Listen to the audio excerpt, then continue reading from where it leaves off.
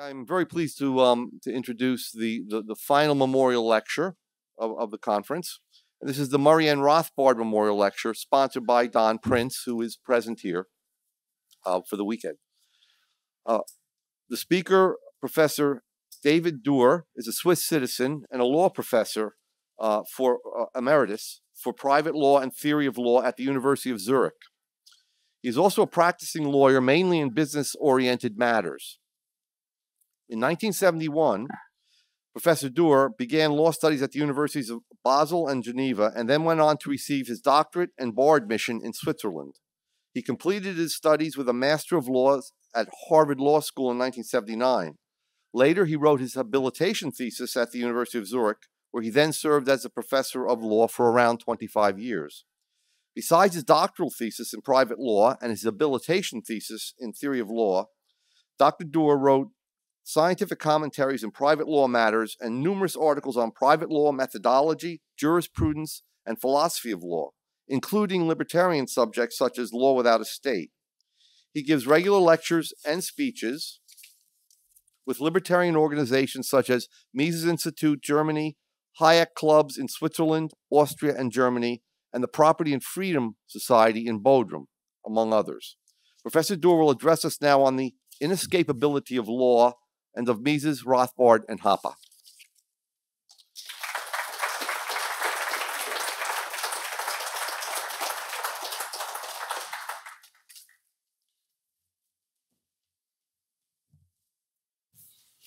Thanks very much, Joe, for this introduction. And first of all, thanks very much for the honoring invitation to have this lecture here, and namely the Murray Rothbard lecture, which was really a pleasure for me when you asked me whether I could have this lecture here, this Murray Rothbard lecture. When you invited me, in your friendly letter, you said perhaps the conference could be interested to hear something on how you came to develop your novel anarchistic arguments against the classical liberal and social democratic conceptions of the state, which parallel but are not based on the views of Murray Rothbard and Hans Hermann Hoppe. This is in a way astonishing, perhaps. Indeed, I am not a long-time participant of this conference or of these organizations. It's relatively late that I got in contact with you and your way of thinking. But in a moment when I realized there is a group, there is a movement that is precisely, or let's say that very close to what I thought also. So I am invited to tell you about how I came to this conclusion. The short answer would be because it's inescapable. I give you now an answer a bit more extensive, how I came to this inescapable result. Actually, at the beginning, there was not something like it's wrong with the state or so, or property rights should be more supported.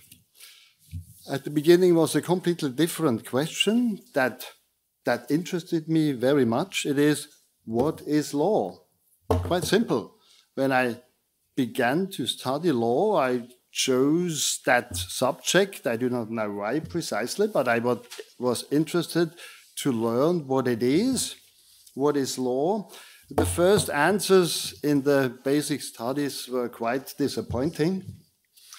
I did not hear something about what law is. What I heard is what is in this statute or in that statute or in that precedent, but not what is law. I mean, if you choose medicine, then it's much easier to imagine something, but law is something quite abstract. So no answers at this very first stage. No importance of this question when I made my professional exams, bar exam, for instance, there too you just learn your handwork, so to speak, but not what is this phenomenon. Maybe at that time you do not have enough possibility to have or opportunities to have experience with it. Then I came a bit closer to that question with interesting comparisons between our continental system of codified law on the one hand and your tradition, so to speak, the US and English tradition of the common law. An opportunity I had to compare these two systems when I spent a year at Harvard Law School.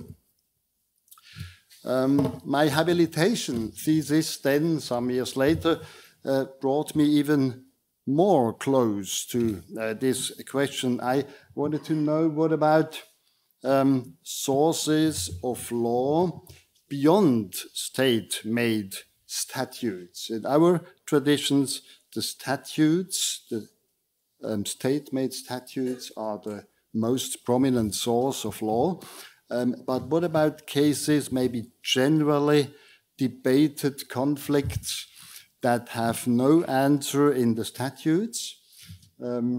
Where do you get answers from if you want to decide such over-individual conflicts? This is what I was interested in. What does the law says if there is no state legislation, or maybe according to your system, if there are no specific precedents, typically in such over-individual conflicts? That brought me even nearer to that question of what is law. I still was not an anarchist at that time. Now, if you look at such conflicts, very general conflicts you have no precedents for it, no statutory answer, then you are somehow, you have not very much help. At the very least, you can say law is something that comes up as a relevant subject in case of a conflict taking place. So what is law? This is something, some phenomenon that appears under certain situation. It's not something which is just there as some absolute entity, some norm, but something, some questions, some need that comes up if there is a conflict. Law, that's another aspect of this, is sort of a side effect of a movement, of a change. It's a function of something which is happening. It's a dynamic phenomenon. It's not static. It's a correction of what happens or what happened, and not a correction of what is. And furthermore, law depends on being articulated.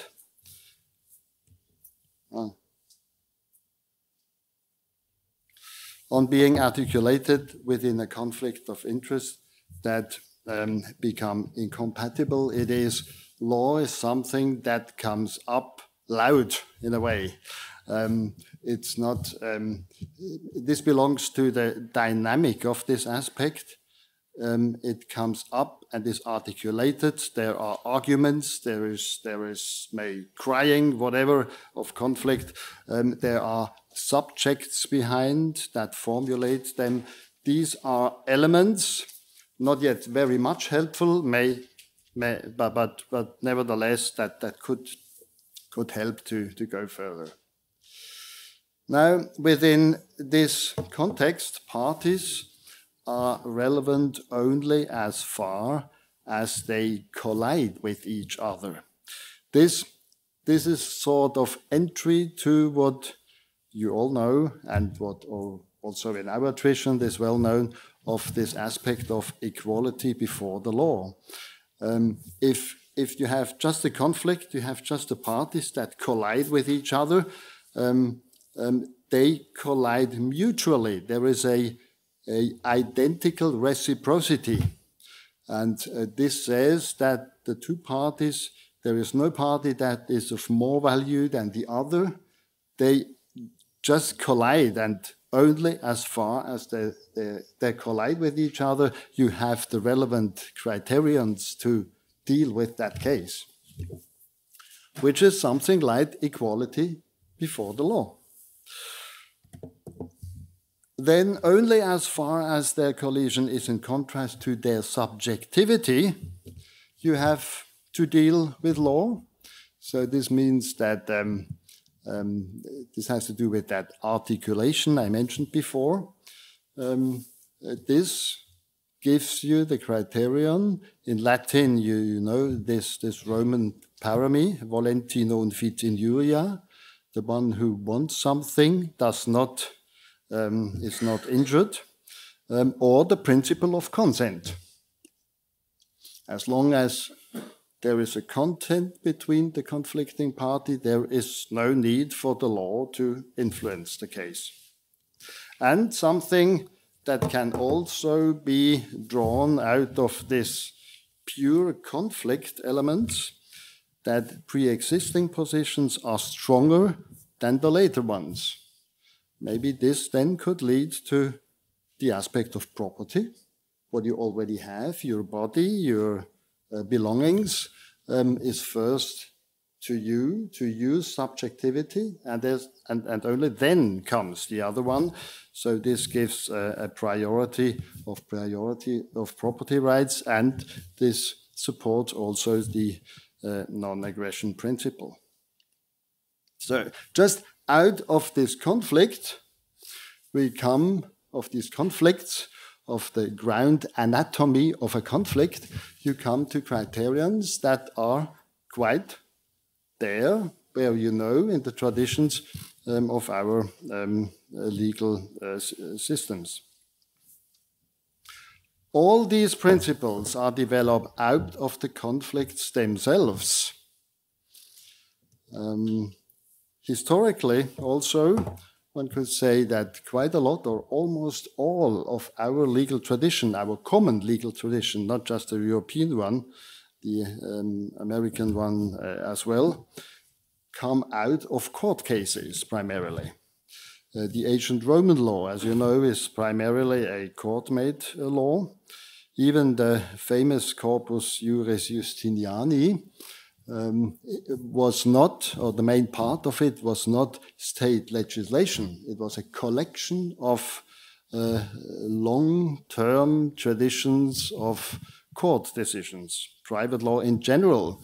Even in our continental system, where we have this codification principle, there too, at least until mid-19th century, that was court-made law. And the codes, by the way, the codes made in the 19th or beginning 20th century were kind of restatements, as you know it, restatements of the law developed in practical court cases. This is interesting now. If you develop these principles, these generally well-known principles, just out of the conflicts.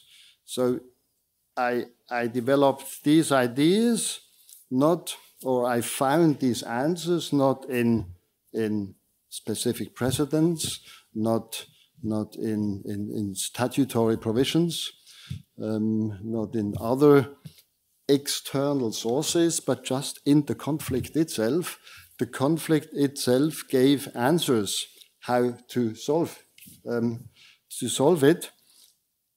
Oh, that's interesting. So, in order to solve conflicts, you do not need a state legislator.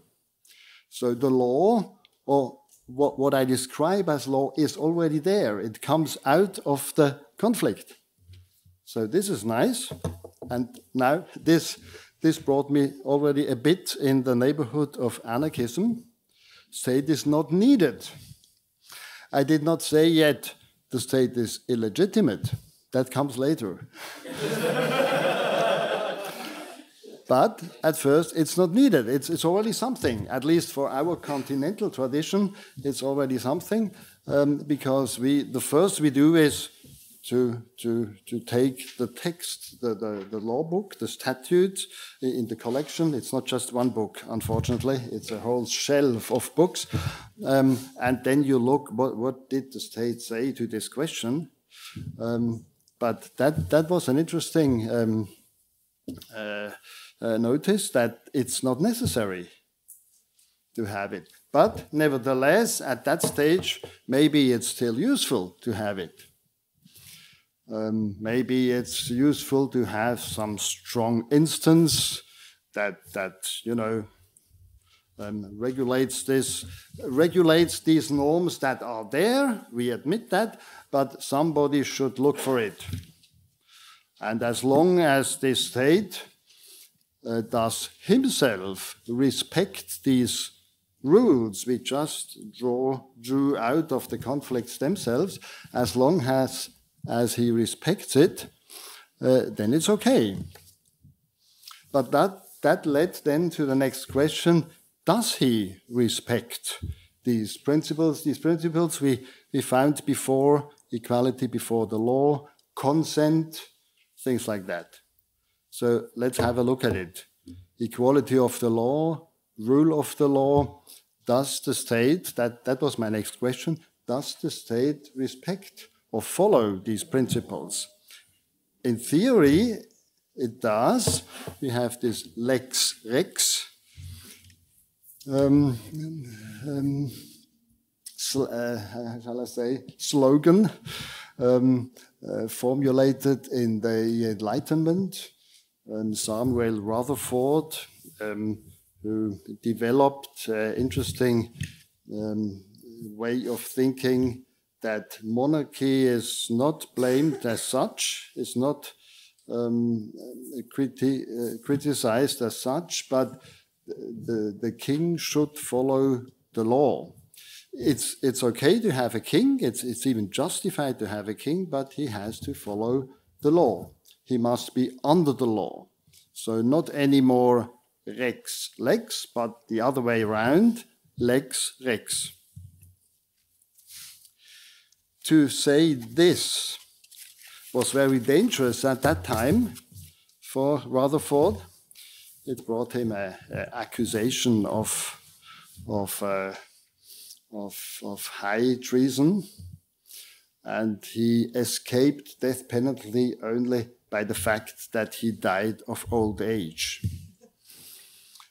But the king did not agree with that, of course, but the theory was quite, became quite well known, and I think the slogan is quite good. Lex Rex, this is really, you can keep that.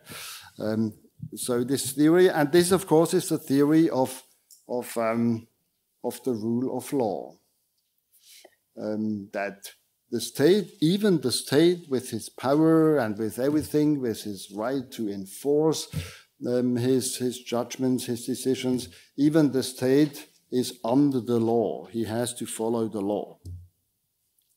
Now comes something very astonishing. It's the state himself as source of law who makes the law.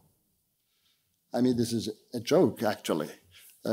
If you say the state now, or the king, the state, just this monopolistic authority must be, since Enlightenment, must be under the law. Okay, that's a good principle. Who makes the law? The king. This is a joke, actually, but it's reality. It's unfortunately it's not only a joke. It's a joke, but it's reality too. And this is what we have in everyday life of our state. It's the very state who makes the laws to control him. Now, not surprisingly, what he then makes with these laws, with these statutes, with these decrees, whatever, when it's about this principle of equality before the law, what he makes, this is very, very, very obvious in our system. Maybe in the common law system, it's not yet that clear. But in our system, at the least, he makes now, through his legislation, through his statutes, two completely categorically different areas of law.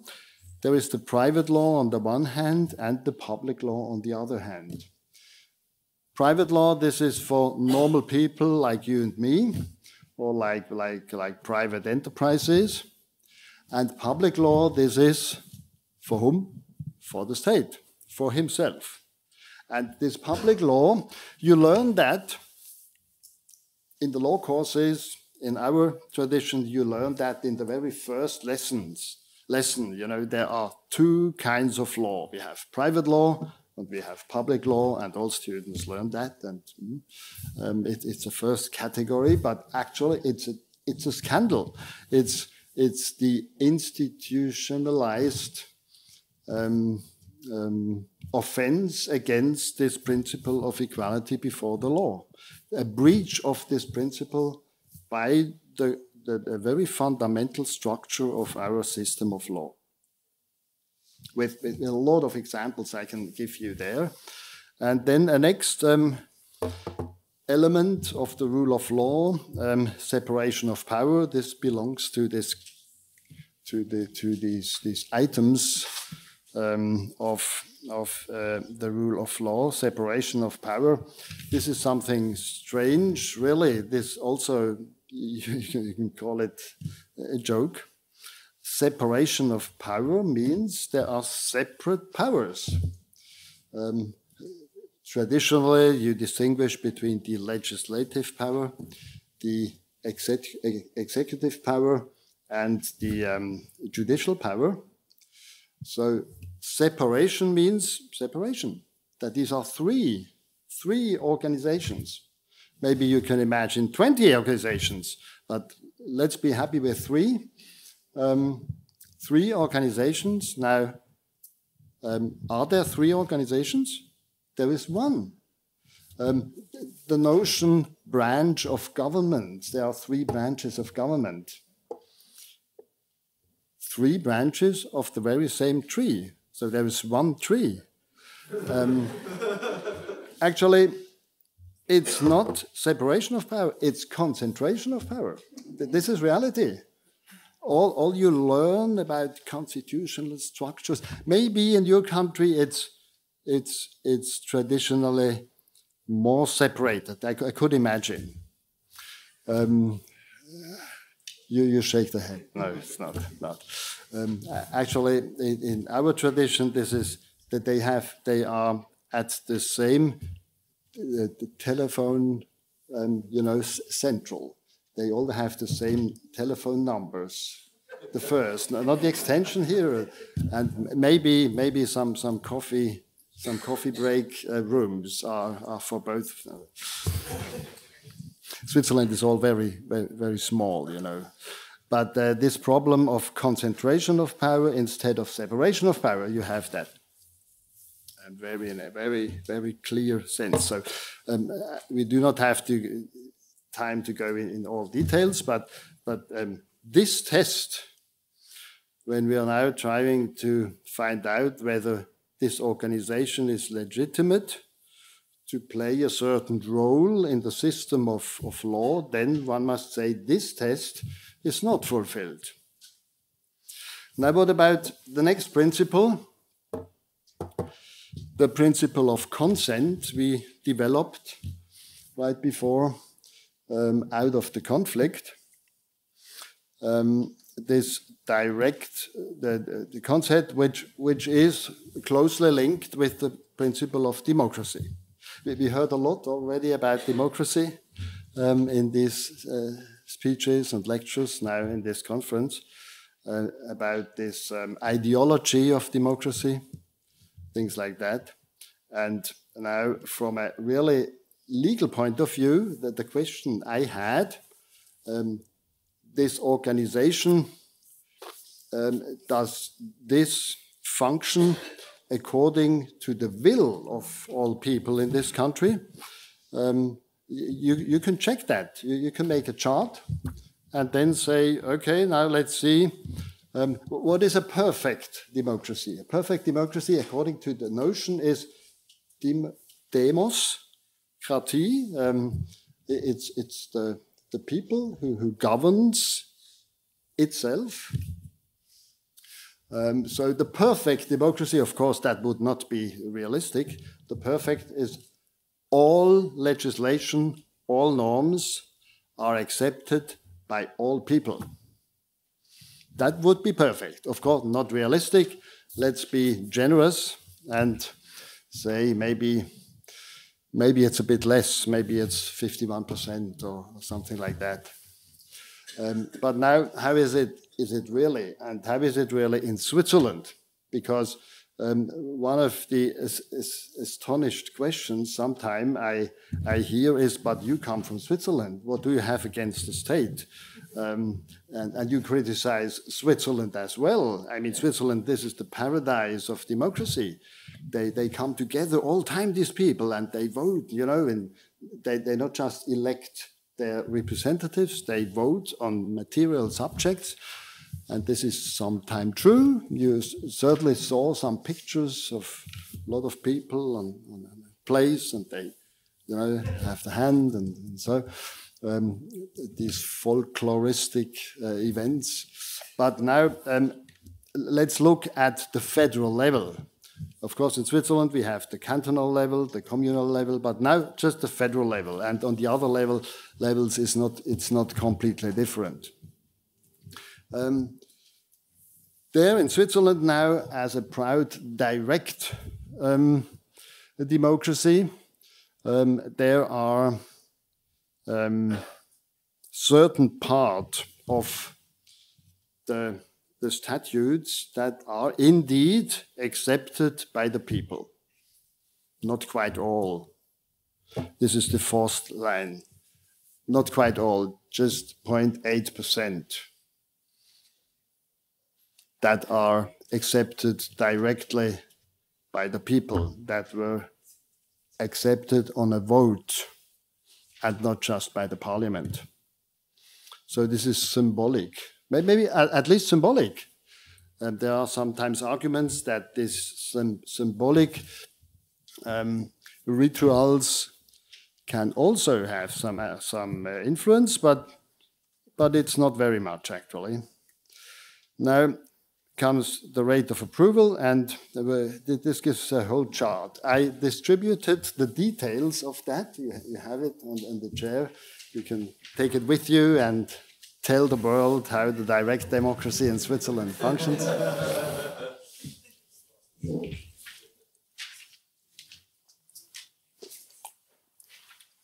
It's good to have a bit of water for these difficult calculations. So it's just really a small part, 0.8%. The rate of approval, these 11.35%, this comes, this is according to the consent principle, how many people in that vote, or in the votes in the average, consented to these statutes. Then not all people went to the vote.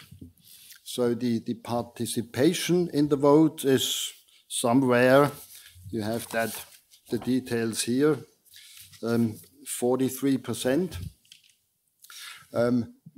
Of course, there are many that did not accept, the no voters. So this reduces again. The rate of approval is, of course, above 50%. In the average, 55%. Only Swiss citizens can vote, by the way, but this legislation is applicable also for foreigners. Only citizens of full age can vote, but it's also applicable for young people or for those that become older later, even though at that time they were not able to vote.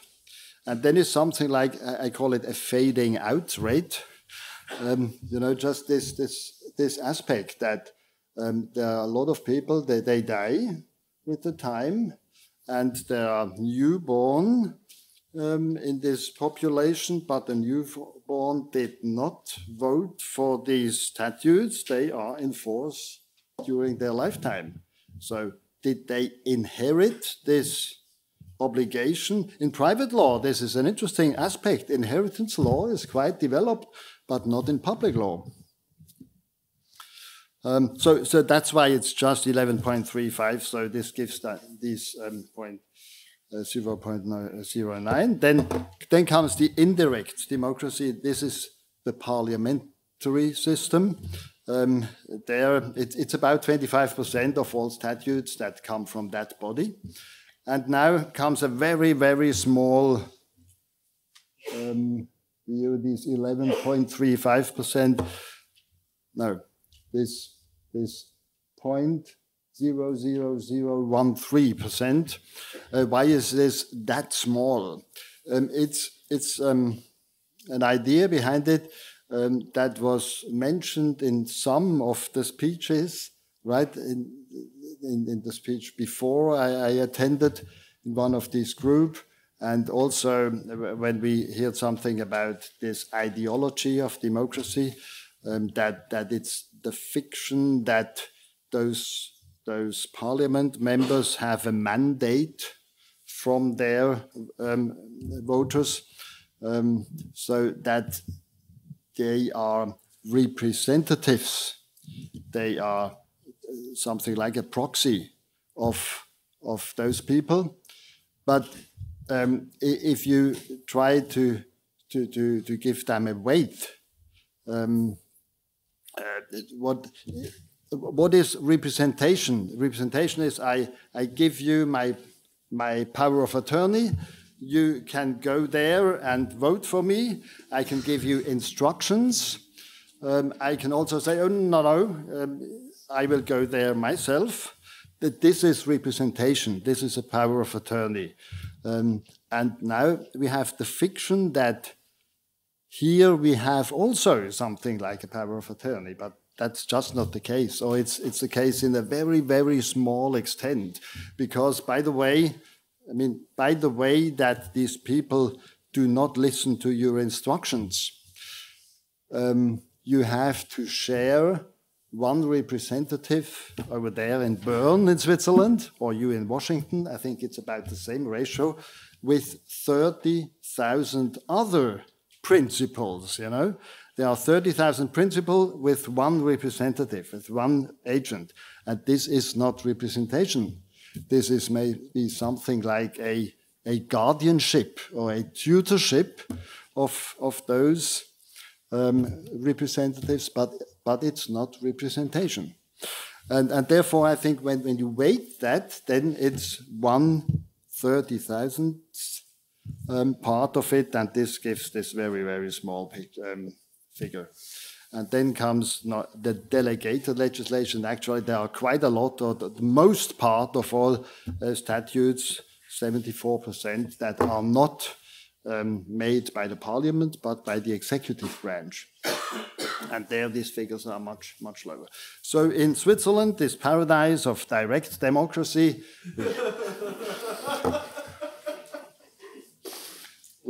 we have one, but it's true in the extent of 0.09%. So I think this second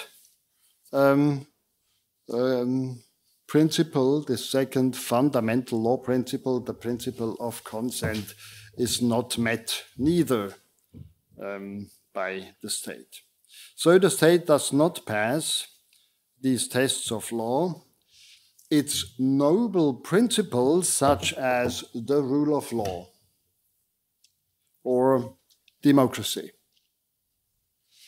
Now, to look at it really with a realistic eye, these noble principles turn out to be helpless excuses of a criminal gang caught in unlawful actions such as taxation, mandatory regulations, etc. The reason why it elaborates this principle of rule of law, of democracy, these are this is because he makes all these invasions, these attacks, these aggressions. In case he would not do so, there would be no need to justify its action. But once he does it, he has to have excuses. And once you look precisely at these excuses, you can see that they are not true, just not true.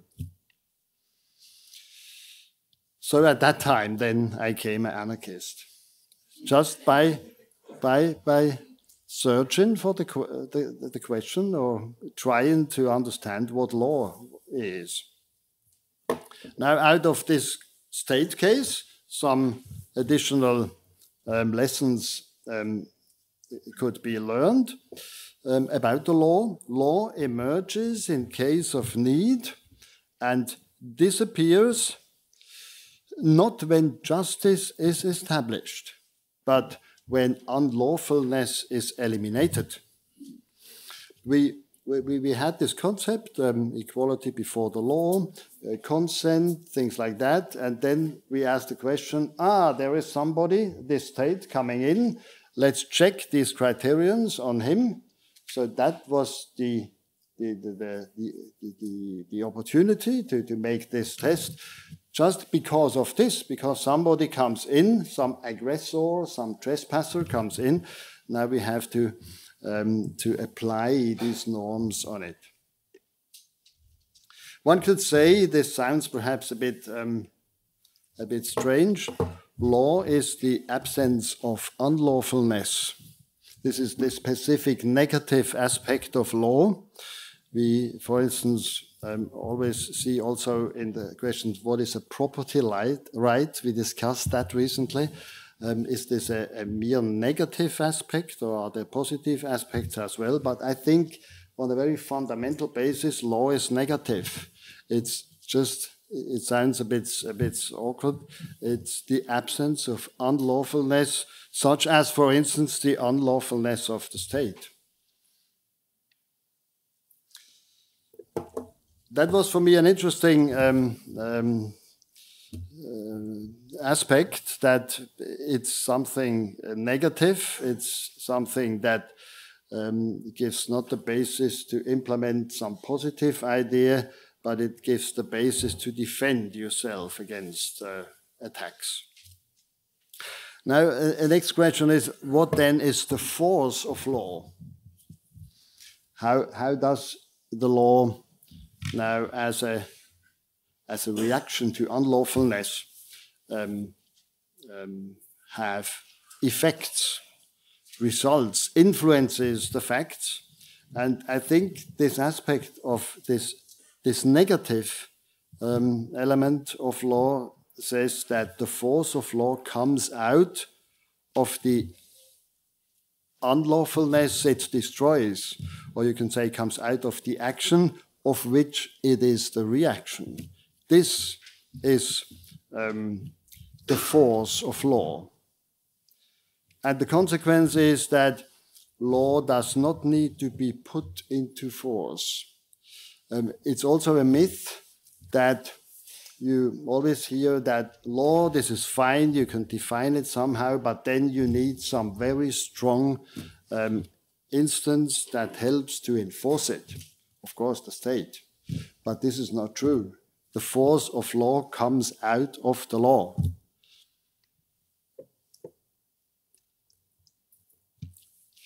Of course, it's useful to respect the law, but it would be absurd to order it because it's there. The law is there. Or you can say the law is what comes anyway. You cannot escape the law. Law is essentially inescapable. The law is what no one can escape from, not you, not me, not the sun. Actually, the rule of law is a term used also by natural sciences. So no one can escape them, not the universe, and of course not the state. Or I then came to the conclusion to my question, what is law? Maybe that will change again, but at least for the time being, I would say law is inescapability. This is the essence of law. And just in passing, by the way, I became an anarchist. So that was the longer version of the answer, how I came to this conclusion. That was the inescapability. Now I have to add, or I'm glad to add also something about the subtitle, about the inescapability of Mises, of Rothbard, and of Hoppe. Now what the inescapability of Mises is concerned, Mises was, for me, for these findings, not too important. I read them, books of him, before those of Rothbard that were much more effectful for me. But it was interesting to read Mises, and namely what this inescapability of law or of certain laws is concerned. That was very interesting with Mises. For instance, just to give you small examples, the market and its inescapable law are supreme to any political programs. That's a short quote out of Gemeinwirtschaft. I read that first in German, Gemeinwirtschaft, which was later then in English came out as socialism. And then some interesting quotes Mises, the discovery of the inescapable interdependence of market phenomena overthrew the opinion of an ideal state. Interestingly, this quotation comes right after the one you made in your first lecture yesterday morning, when what was about the other system of an ideal state. We have to have good princes, and you exemplified that with the two candidates of your last presidential elections. And then comes sort of the answer that the discovery of the inescapable interdependence, these are kind of laws of market phenomena, overthrew that other traditional attitude. This is Mises. And then in the course of social events, there prevails a regularity of phenomena to which man must adjust his action if he wishes to succeed.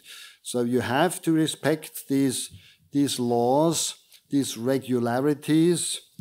You won't have to give them, to order them. They are there, but it's recommendable to respect them, to use them. Otherwise, you would be, you can't get through.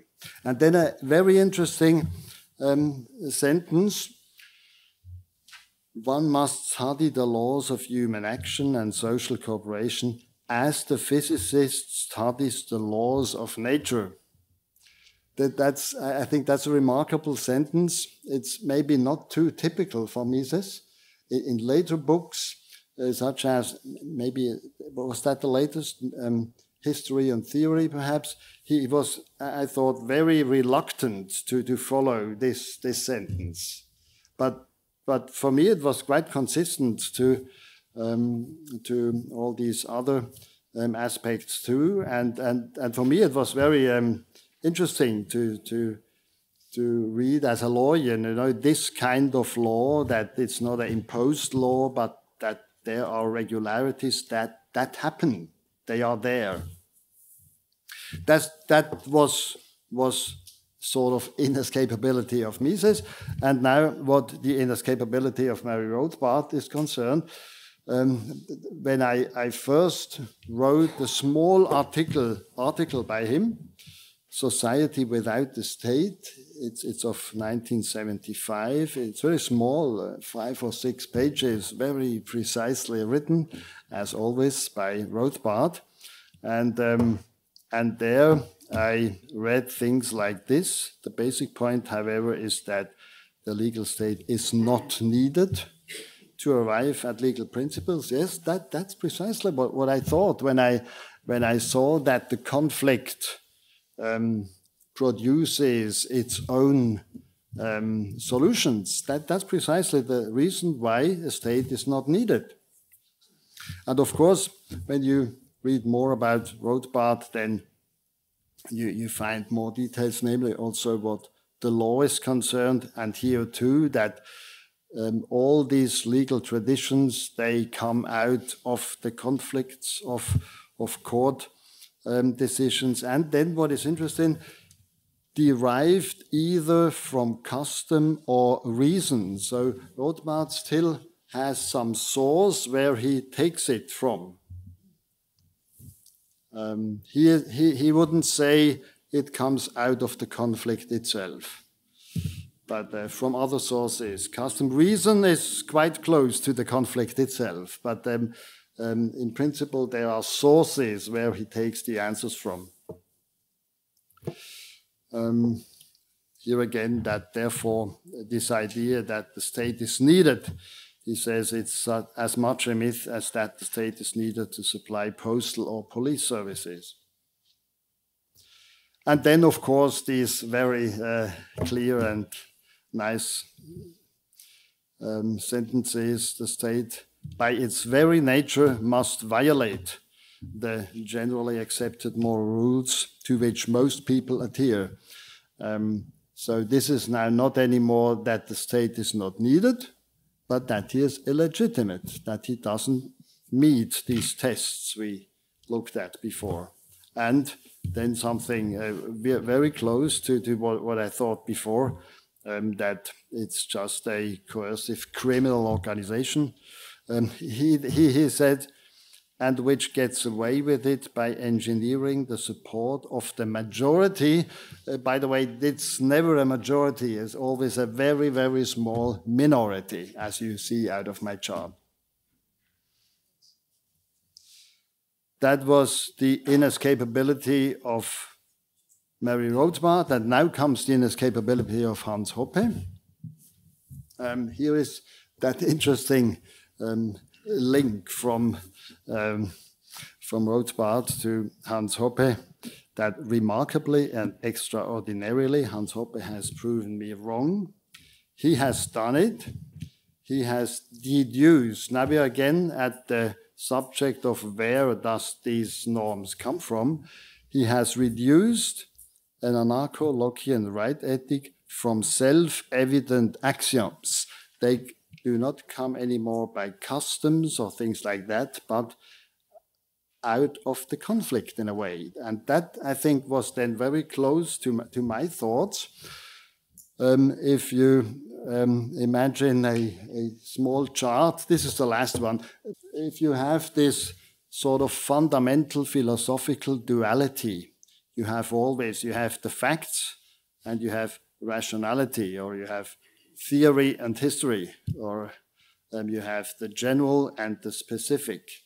And here now in our case, you have the facts. This is the conflict.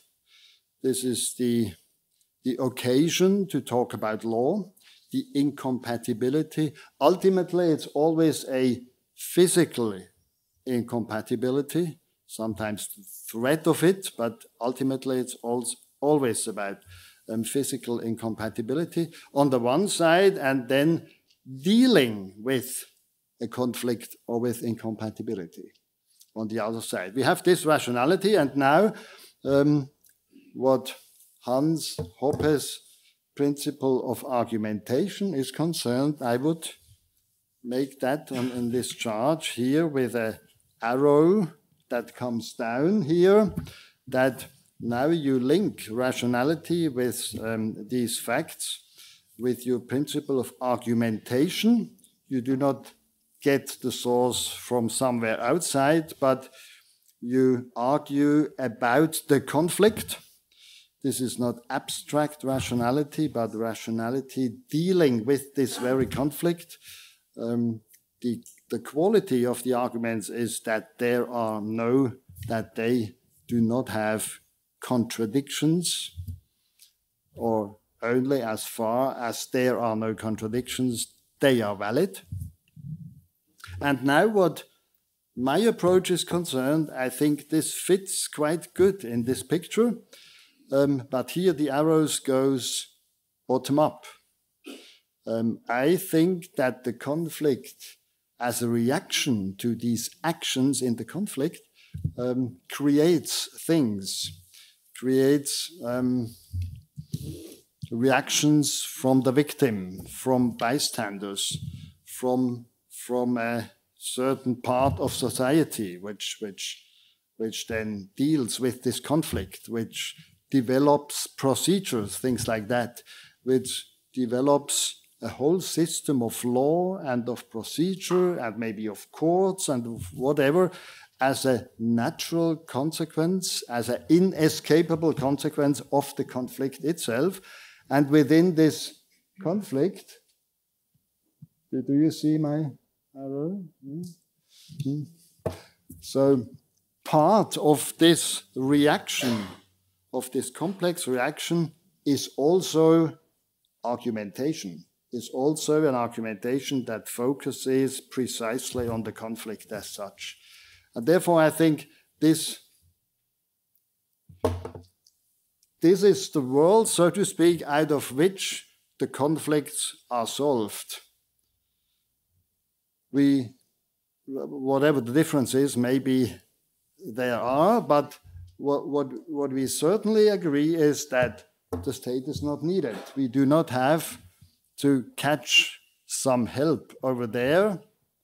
He is not needed. This is what we heard before from Mary Rothbard also. And if you look here, when you apply these arguments, he is illegitimate. Hans Hoppe's approach is rather up there. I could imagine mine is down here. We debated that sometimes already, but we became very good friends inescapably. Many thanks.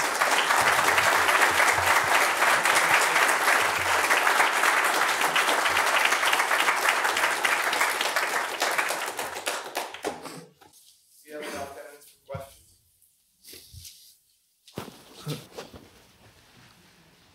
This question is a bit speculative. Are you in any way influenced by the writings of Immanuel Kant? By the way? By the writings of Immanuel Kant. Immanuel Kant.